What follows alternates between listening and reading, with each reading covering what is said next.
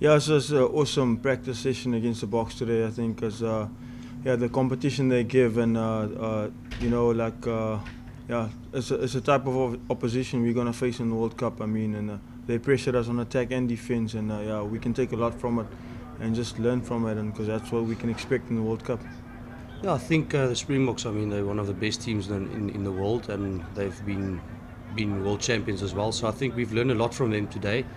And definitely it's good for our squad to be together full time for this week. And yeah, I think just to put in an extra session against the Boks made it a big one for all of us, especially for the guys that's working in Namibia, and just to bring some experience for them as well. I mean, there's so much you can learn from the Springboks. I think it was a good learning curve for us. Session, wasn't it? Yeah, I mean, we always had a good relationship with South Africa and the boys from South Africa. So yeah, and it's good to catch up with the boys. I mean, the likes of Elton Yankees and Lionel Mapu, Rudy Page. It's guys I played with, and then obviously guys I played against. And yeah, it's a good catch up with the boys and a little bit of a chat. And yeah. Now, to say for you, you play here in Durban. You've seen a couple of guys that you play with all the time.